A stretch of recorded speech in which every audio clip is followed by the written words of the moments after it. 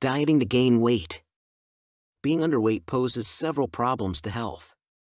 In a world where being fashionable is synonymous to being thin, the danger of malnutrition, physical defects, a weakened immune system, mental disease, and other diseases that could lead to death is very real. The only recourse to get the body back to the track of proper nutrition is to gain weight back. The earlier the better.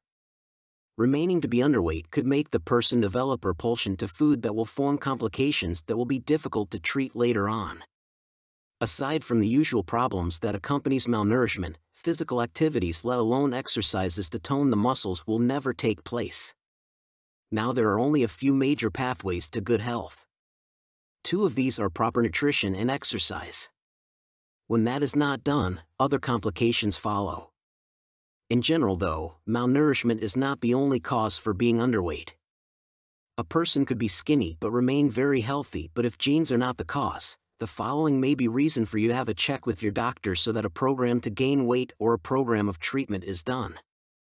Malfunctioning digestive organs. There are several causes for this that should be consulted with a physician. Up front, the following will help. Fruits and vegetables. Fruits and vegetables contain digestive enzymes that aid digestion and the absorption of nutrients. Aside from that, this food group contains fiber that cleans the digestive tract down to the colon. Choose fruits and vegetables with very high fiber content. When the digestive system is clean, many illnesses in the body are prevented. When fruits and vegetables are not enough, there are drinks and concoctions that offer fiber to reinforce that which is lacking. Drink vegetable juices where fiber is generally higher. If you cannot do that yet, freshly squeezed fruit juices are a good way to start. Yogurt contains good bacteria that help digestion.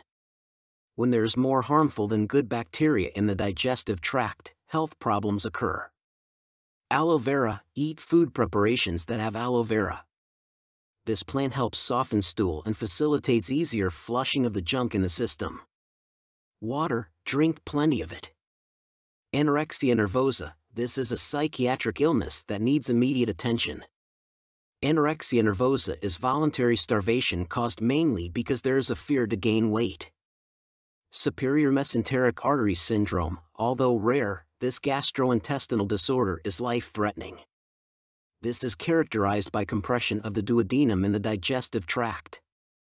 Depressive disorders and anxiety. While psychological in nature and treatment, the disorder are basically caused by thoughts that are negative in nature that influences moods and behavior but leads to more serious health problems. Check with your physician. Other causes of lack of appetite are tuberculosis, cancer treatment, type 1 diabetes, drug use, and the use of stimulants and inflammatory bowel diseases, to name a few. The treatment varies and the difficulty of treatment varies. No matter, affliction is the more reason to find ways at gaining weight through proper dieting and nutrition. Usually though, if the main reason for being underweight is not caused by poverty, the reason is self-induced and voluntary. Both are sad while the latter has the latitude of choice. Choose health. Gain weight.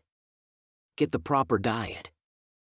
For more free educational content, visit learnforfree.biz. Content produced and distributed by AllSuperInfo.